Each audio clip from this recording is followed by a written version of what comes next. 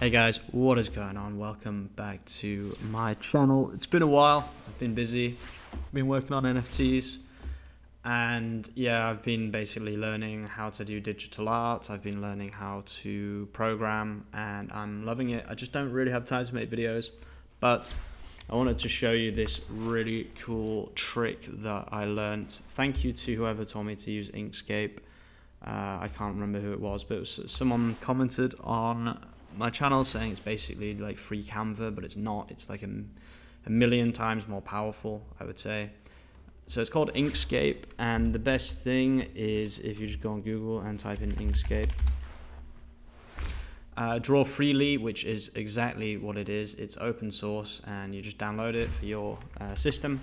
And then the tool that I'm using at the moment, if you go to Path and then Trace Bitmap, it will open up this Trace Bitmap option here. It also has this thing called pixel art, which turns pixel art into real art, which I'm definitely going to be checking out as well.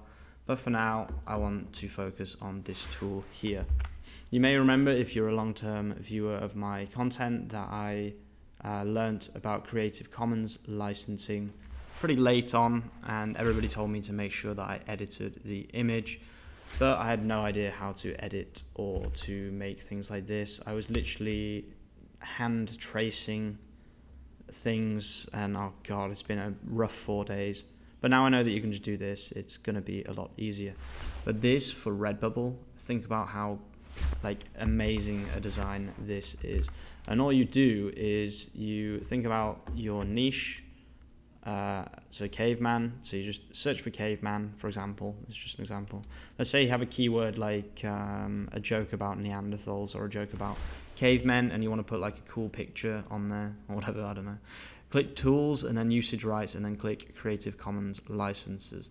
So the kind of the rule generally, and make sure that you check this for each image, is if you click here and you click license details, if it takes you to this page here, Creative Commons, then you can use it for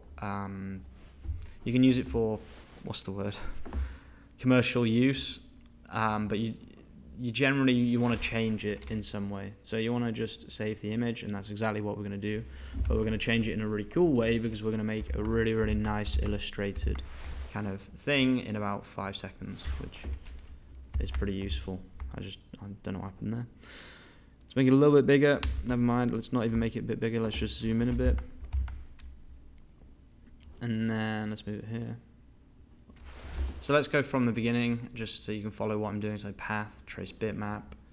And then I'm using edge detection with an edge threshold of 0.500. Let's just hit apply here and see what happens. Okay, you can see that it's kind of like, I guess this isn't going to work because there's 2 people here, so it's going to always look a bit weird. So let's just get another image. Okay, let's just go with this one. I don't know what this image is, but okay, I guess.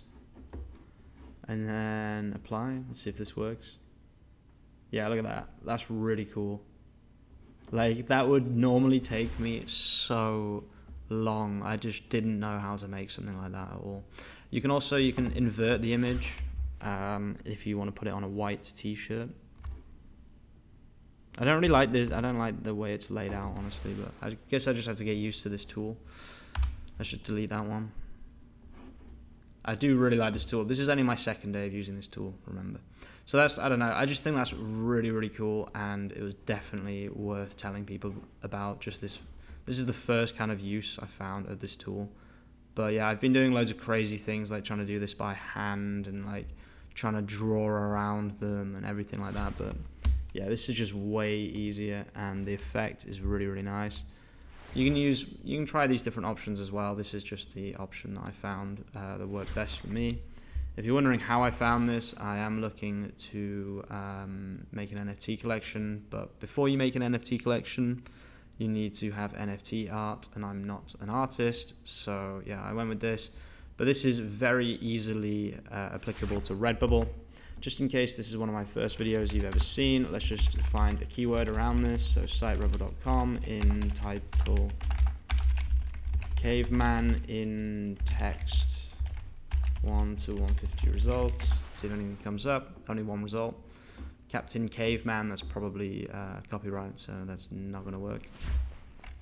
So look, here's an example. I love cavemen. This is probably selling because some people have seen this and they think it's funny.